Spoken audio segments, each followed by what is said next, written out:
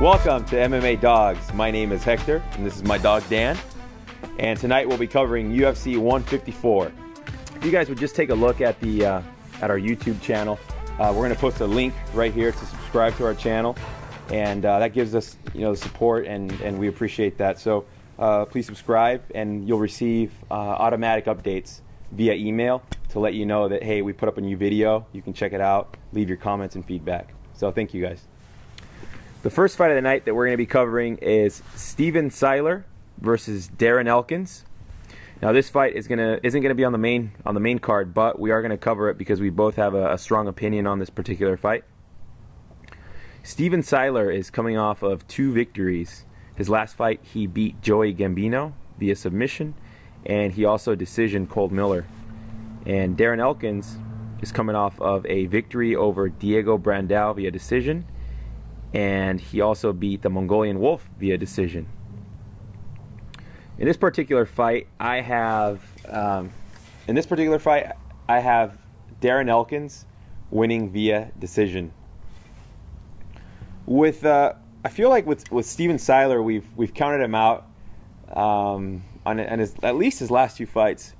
We've counted him out, and he's gone in there and upset his opponent, and so he is a sneaky guy. You can't count him out.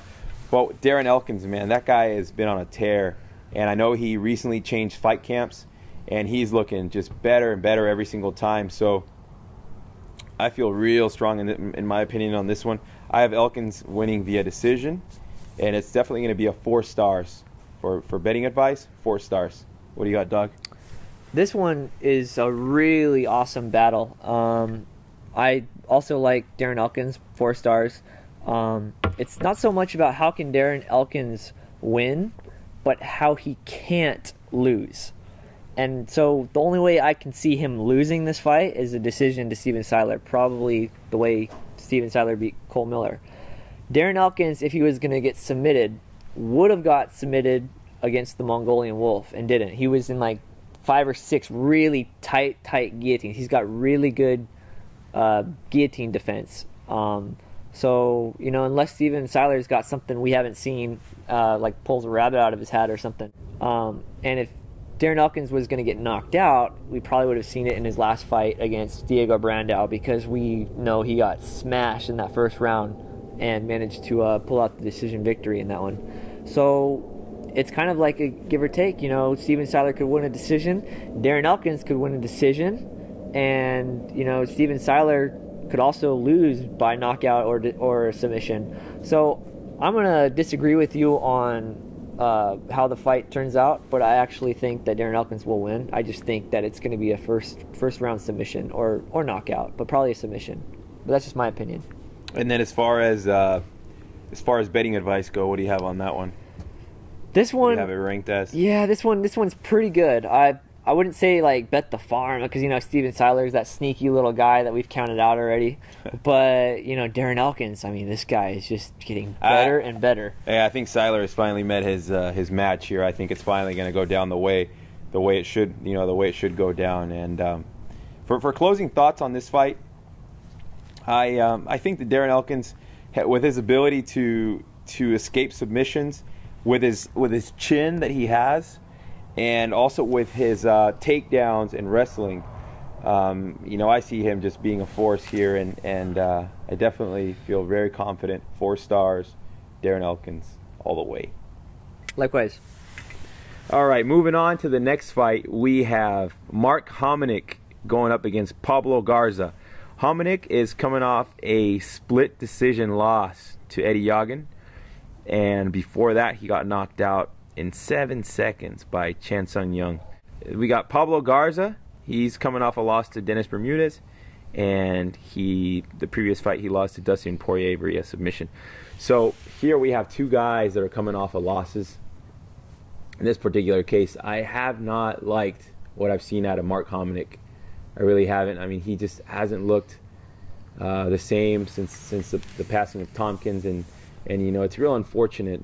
So with this particular fight, I see it being one of those matches where Garza will take the victory. I have Garza winning via submission, if not a decision. And as far as betting advice goes, I'm going to say Garza although Garza is a pick, I'll say do not bet, just because you really don't know what to expect with Mark Hominick, and who knows, he could go in there in his home country and end up shock everybody, maybe knock out Garza or something like that. But as far as betting advice goes, I say do not bet. What do you have, Doug? This is a do not bet for me. It's who's going to win, the machine or the scarecrow? Well, I feel like they're handing Mark Hominick a win in this one with Garza, because is Garza really going to go out there and do what the Korean Zombie did, and do what the UFC champion Jose Aldo did, and did what newcomer Eddie Ogden did? I mean, he was hurt in all three of those fights. Like, Eddie Ogden could have won by a knockout if they had stopped the fight, because he was hurt more than once in that. Jose Aldo, I watched that fight again, and you can see Hominick in all kinds of trouble early on in that fight. So, and then obviously the Korean Zombie put a stop to everything faster than anybody else could at that weight class. But, with Hominick going into Canada not once but twice and losing, regardless if one of them was a title fight, and now fighting in Canada again, is he really going to lose 3? Yeah, he could. He probably won't. But, this is a lot like what happened with Dan Hardy after he fought GSP. He got knocked out in the first round, like Hominick did. Then he lost a decision to Anthony Johnson, I think it was. And then he got submitted by Chris Lytle. So, Garza could submit Mark Hominick if Hominick decides, I'm going to be the next Dan Hardy and lose 4 straight before I actually make a comeback. So I absolutely think that he has the advantage in this fight. But could Hominick like really crap his pants? Yeah, he could. It's just a matter of who will. And closing thoughts about it for me, I think that Garza could even go in there coming off not winning in his last 2 fights. I really think that he could also. I mean, he's got a submission over Yves Jabouin and a knockout over Fredson Pajau, but he's also been submitted and lost decision. So he is coming off injury. So I don't know. Now, what do you have as far as betting advice goes for this? Do not bet. Do not bet. Yeah, some closing thoughts on this fight is, it could go either way. There's no real determining factor where we feel like, hey, this guy's gonna win or this guy's gonna win. It is almost like they're feeding Hominick, Garza, saying, hey, here, get a victory. But he's come on, so man. So inconsistent. So with this fight, dead on. Do not bet. Who could win? Even our picks, aren't real strong. And I would say sit back, relax, enjoy this fight, watch it as a fan. But yeah, do not bet. All right, moving on to the next fight, we have Chad Griggs versus Cyril Diabate.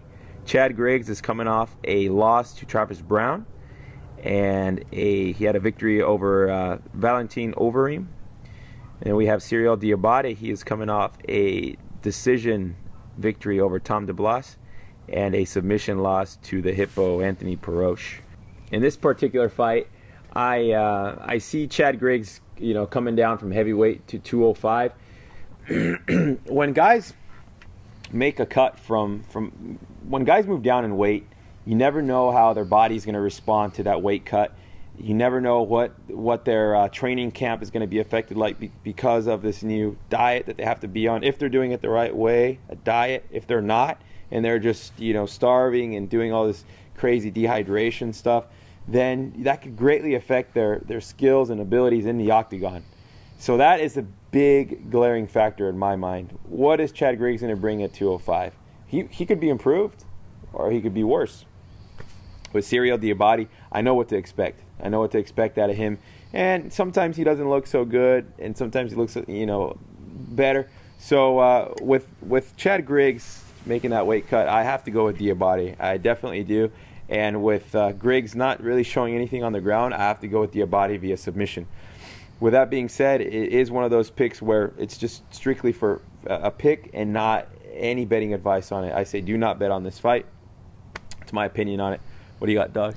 Yeah, I don't like this fight at all. I really don't know who to choose. I almost don't want to choose anybody, but yeah, it's very on the main card. I'm leaning more towards the Gravedigger over the Snake, but because it's like the Snake has submissions and the Gravedigger can be submitted, but and the Gravedigger wins mainly by knockout, I guess, or tap out to strikes. Hey, I saw something really funny since this isn't really such a serious fight, and we're not going to give any betting advice. Is a Gravedigger going to dig a grave and throw the snake in it, or is the snake going to bite the Gravedigger and put him in his own grave? Yeah, he could. He could do that. Yeah, this is what I think is going to happen. I think the Gravedigger is going to be digging a grave for somebody else. The snake's going to come along. The Gravedigger is going to take his shovel and just chop the snake's head off and just throw it in the grave. All right, so Gravedigger knockout round 1 with the shovel. Knockout round 1. Just take the shovel. Betting advice, dude. Oh yeah, do not bet. We don't know. Bet, guys. We don't know what kind of snake is gonna show up. We're gonna see. Are we gonna see a tiny little garden snake? What's that movie with I think J-Lo? J-Lo was Anaconda. in it. Anaconda. Yeah. Are we gonna see the anaconda show up, or are we gonna see a little garden snake? Pick up here in the backyard. Yeah. So yeah, do not bet, guys. Don't mess around with it. There's so many other fights. Why bet on this? Just watch it, enjoy it as a fan. For the next fight of the night, we have Francis Carmont versus Tom Lawlor. Francis Carmont is coming off a submission victory over Carlos Vermola, and before that he submitted Magnus. And then we have Tom Lawlor here. He beat Jason McDonald via knockout, and he got submitted by Chris Weidman. For this particular fight, I see Francis Carmont submitting Tom Lawlor. And Francis Carmont, he trains with GSP. I remember the first few times I watched him fight, particularly his first fight, I wasn't really too impressed with him. I thought maybe it was because of the hype around him that people were building up this fight. Oh, he trains with GSP. He's going to go in there. He's going to be the next greatest, best guy. So maybe all that hype people were building up around him, and when I actually watched him fight and paid attention and built my own opinion on it, I really wasn't too impressed. I saw some holes there, but he has been steadily improving. And his last fight, I definitely liked the way he fought and liked the way that he went out there and performed. So with this particular fight, I say Carmont via submission. And as far as betting advice goes, I say 4 stars. I feel very confident in Francis Carmont's abilities here against Tom Lawlor, and I'm going to go with 4 stars. What do you got, Doug? Yeah, we both agree on this one. I have Carmont also 4 stars by submission. Tom Lawlor, he lost to Chris Weidman, and Weidman is the man next to Anderson Silva in that division right now. Yep. And he lost to Chris Weidman, but he beat Jason McDonald. A lot of people might not know this, but he got UFC knockout of the night that day. But he actually had a little bit of extra motivation fighting Jason McDonald that fight because it was his birthday. So Francis Carmont, who he trains with GSP and everything, he looked good against Carlos Vermola, but for some reason his last 2 fights in the first round he looks a little bit vulnerable, just a little bit like he's not going to lose, but he's giving his opponent like a chance to show their stuff. I agree. I agree with that. So he could lose to Tom Lawlor, but I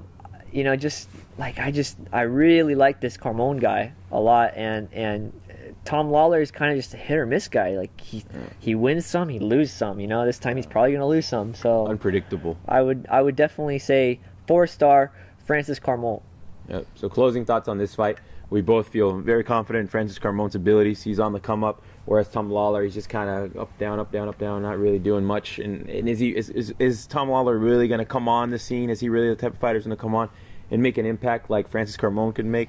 I don't see it come. I don't see it. So Francis Carmont. For the next fight of the night, and we are both really excited for this particular fight. One of our picks here who hasn't really ever let us down is fighting. So let's just move straight to it. We got Johny Hendricks going up against Martin Kampmann. Johny Hendricks is coming off a split decision victory over Josh Koscheck, and the fight before that he knocked out John Fitch in just 12 seconds. And then we have Martin Kampmann over here. He fought Jake Ellenberger and knocked him out in the second round, and then he choked out Thiago Alves. So, wow, this fight is going to be exciting. And this fight should determine who's going to fight the winner of GSP Carlos Condit. With these two fighters, man, these two fighters are both very well-rounded. And the way that Johny Hendricks looked when he went out there and fought John Fitch and just went out there, boom, knocked him out. And then he went out there and fought Bocek and beat him via decision. You know, you can't ignore that. And then, you know, you take Martin Kampmann, who beat Thiago Alves, and then went out there and knocked out Jake Ellenberger. Wow, I mean, both exciting fights, both high-caliber opponents. The difference here, the difference I see here, is that Martin Kampmann leaves openings and he leaves holes. Would you agree, Doug? I do. He leaves these openings and these holes against his opponents. And if he does something like that, which he probably will, he's not going to go out there and fight this perfect fight. It seems like Martin Kampmann can't stick to the game plan. Mm-hmm. He's an excellent fighter, real talented fighter, but it just doesn't look like his fighting IQ when he's in the octagon, it's all over the place. So you can't trust that. Yeah, you can't trust a fighter like that. Really, you're going to trust a fighter like that? You can be a fan of his and root for him and, hey, appreciate his skills. But if you're analyzing the fight, trying to predict the winner, and also trying to say, hey, this is the betting advice that you ought to go with, this is what you should do, this is what we see going, I mean, you just can't pick a guy like Kampmann. So, especially when he's going up against a guy like Johny Hendricks, who's beat some tough dudes, and with a fight like this, I'm gonna have to say we're gonna go with Johny Hendricks via knockout. I see Kampmann leaving one of those openings. With this, I'm not going to go 5-star, 4-star, though, because Kampmann is so well-rounded. Even though he leaves his opening, he is well-rounded, and he can't capitalize on things. So I'm going to say Hendricks via knockout, and it's going to be a 3-star pick. What do you got, Doug? I'm going to upgrade my pick to 4-star. Johny Hendricks, first or second round knockout. Martin Kampmann, very, very inconsistent. He's done well recently. When he fought Thiago Alves, he had him hurt pretty early in the fight. Like the first few minutes of the fight, I remember he landed one of those up kicks to the chin and had Thiago Alves really hurt bad. Well, that was Thiago Alves' wake-up call, and Thiago Alves was winning the rest of the fight after that before he stupidly took down Kampmann and got caught in that guillotine with like a minute left in the fight. Yeah. So that was more of Thiago Alves' fault for the reason why Kampmann won. And then you've got the Jake Ellenberger fight where, Jake Ellenberger also had Kampmann hurt and Kampmann survived somehow.